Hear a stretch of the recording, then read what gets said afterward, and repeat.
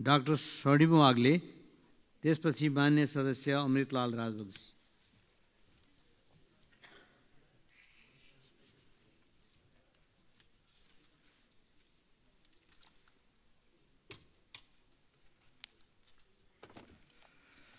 सम्मान्य सभामुख महोदय, पछिल्लो 2 दशकमा अन्तर्राष्ट्रिय व्यापार सहजीकरणमा 2वटा अन्तर्राष्ट्रिय संस्थाहरू वर्ल्ड कस्टम्स अर्गनाइजेसन र वर्ल्ड ट्रेड अर्गनाइजेसनको महत्त्वपूर्ण भूमिका रहेको छ।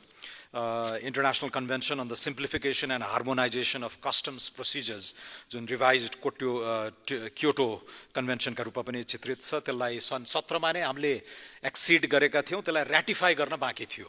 त्यस्तै सन् 2013 मा नै यो ट्रेड फेसिलिटेसन एग्रिमेन्ट WTO को तत्वावधानमा, जसमा हामीले पनि सन् 2017 मा नै एक्सिड गऱ्यौँ, त्यसलाई ऱ्याटिफाई गर्न बाँकी थियो।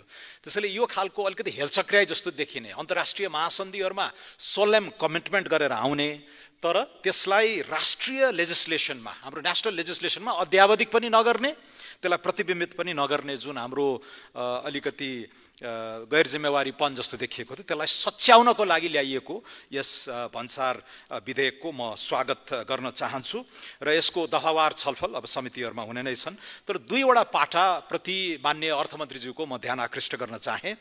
अब यसको मकसद भनेको पारदर्शी, प्रेडिक्टेबल, अनुमान योग्य, सरल हैन प्रक्रियाहरू गर्ने भन्ने नै छ। अन्तर्राष्ट्रिय अनुसन्धान अध्ययनहरूमा झन्डै यो एग्रिमेन्टहरूलाई इम्प्लिमेन्ट गर्न सकियो भने 15 देखि 20% व्यापारजन्य लागत घट्ने भन्ने कुराहरू पनि छन् हैन। व्यापारको आयतन पनि बढ्ने, भ्यालु पनि बढ्ने, भोल्युम पनि बढ्ने भन्ने कुराहरू छन्। तर नेपालमा अघि कुराहरू आइसकेका छन्, भन्सार एउटा बदनाम शब्द बनेको छ। यो मालदार अड्डाका रूपमा चिनिन्छ। पैसा कमाउने थलो, सेटिङ, चुहावट, तस्करी, करछली, अवैध व्यापारको लागि पर्याय नै बनेको छ भन्सार।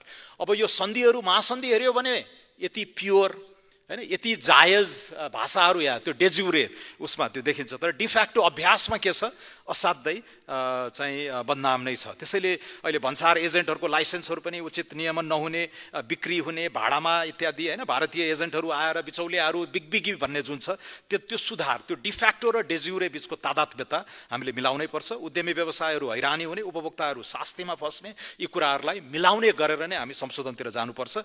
डिजिटलाइजेसनको भरपूर उपयोग गरेर हामीले भन्सार नाकाहरूलाई चाहिँ आइल्यान्ड्स अफ एक्सलेन्सकै रूपमा चाहिँ अगाडि जानुपर्ने हुन्छ। र अहिले अलिकति ट्यारिफ पोलिसी र कस्टम्स एडमिनिस्ट्रेसन फरक कुरा हुन्। कस्ता उद्योगलाई प्रश्रय दिने, कस्ता स्वदेशी उद्योगलाई प्रश्रय दिने, कस्ता विदेशी आयातहरूको नियमन वा नियन्त्रण कसरी गर्ने भन्ने विषय फरक हुन्। तर राजस्व सङ्कलन केन्द्रको रूपमा जुन भन्सारलाई लिइराखेको छ, त्योबाट अब शिफ्ट आवश्यक छ। एकीकृत व्यापार एवं उद्योग प्रवर्धन गर्ने इकोसिस्टमकै एउटा अङ्ग बनाउने गरी चाहिँ हाम्रो सोच परिवर्तन पनि आवश्यक छ। यसमा बृहत कुराहरू हामी संसदीय समितिहरूमा नै राख्नेछौँ। धन्यवाद सभामुख महोदय।